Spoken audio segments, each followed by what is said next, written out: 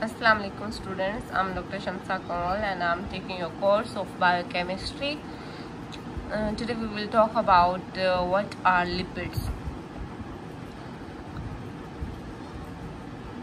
Lipids are the biological compound soluble in non-polar solvent, meaning they are not soluble in water. Chemically heterogeneous, simple or complex. Heterogeneous means instead of carbon, hydrogen, oxygen, they contain other compounds as well, like sulfur, sometimes phosphorus as well, depending on the structure. Simple lipids, they are a mixture of combination of alcohols or one or more fatty acids. Or complex lipids, they contain some other functional group like phosphates or sulfur groups as well. We will see in the structures. The energy giving nutrients are carbohydrates, lipids and proteins. Lipids are the source of energy like carbohydrates and proteins, and they are the concentrated source of energy. Their calorific value is much more than that of carbohydrates and proteins. They are a good source of energy.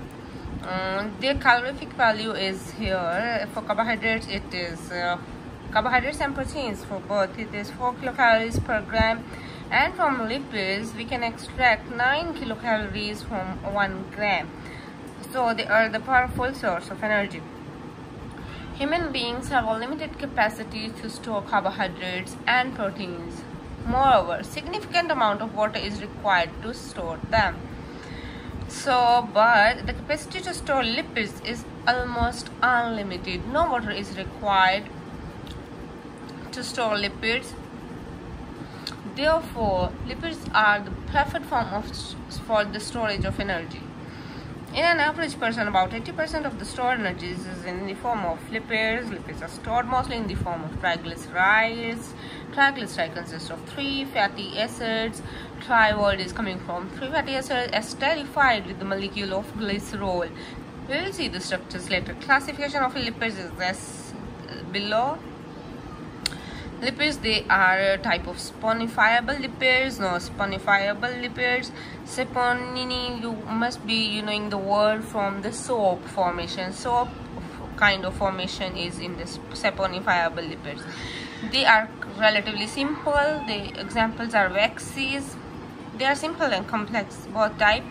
For in the simple ones, waxes and triglycerides. Saponifiable lipids, the complex saponifiable lipids, they are phosphoglycerides and sphingolipids.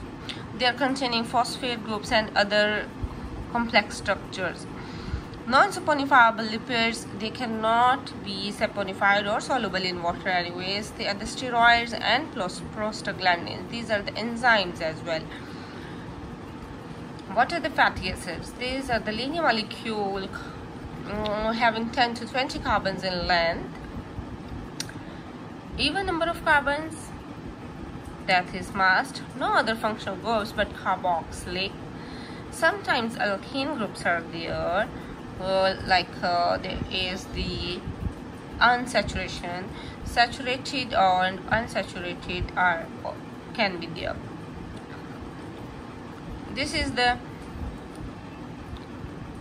one of the example of fatty acid. Fatty acids are kind of having 2 types of characteristics, the hydrophobic and the hydrophilic one. Hydrophobic is non-polar, that is having the long carbon chain structure, the tail, and the other is carboxylic group bearing, that is water soluble. Polar end, because it can have positive and negative charges. So you can see that this non-polar tail and the polar head at the carboxylic side. Water solubility. Fatty acids are there present in the organism, and how it assembles there, because human body or the life systems, they have a high content of water. In water, hydrophobic part of the molecule dominates, very insoluble in water. It forms micelles in water. Micelle is kind of a structure which aligns itself in the form that hydrophobic, and it gathers inside and hydrophilic end, that is the polar carboxylic group, it is now intact with water, that is more polar, based on the concept like dissolves like. So this is kind of a micelles formation, this whole structure. These are some important fatty acids compound types based on the number of carbons. Saturated ones mean there is no unsaturation, there is no double bond. They are 14, 16, 18, 20 carbon bearing, and their names are there, and the common sources are also written along with their melting points. So the melting points are higher as compared to one with the unsaturations, like monounsaturated palmitoleic acid and oleic acid. They have unsaturations in them, and their melting points are -1 and 13. Similarly, for the polyunsaturated acids, their melting points decrease even higher, decrease below, or the melting points are even lower as compared to those for monounsaturated ones, and the numbers are many. Fish oil and seafoods are the sources for these kind of other linseed oils are the sources for these kind of polyunsaturated fatty acids. Saturated fatty acids individually in separate tables, you can see lauric acid, myristic acid, palmitic acid, stearic acid, along with their number of carbon atoms, and they don't have any of the conjugation in them. Unsaturated fatty acids, as in the table earlier, you can see, you can memorize the name of two and number of carbon double bonds, how many unsaturated bonds are there. Properties of fats and oils. Triglycerols in natural fats and oils are non-polar.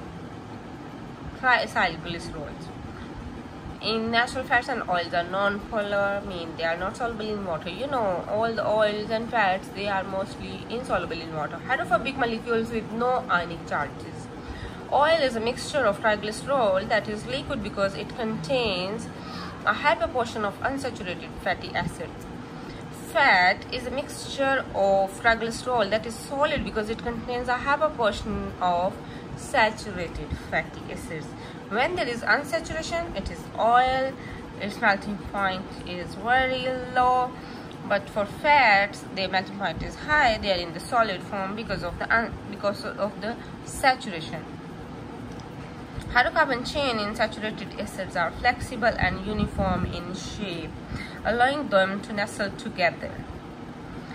By contrast, the carbon chain in unsaturated acids, this is the unsaturated acid and it is having double bond here, cis double bond.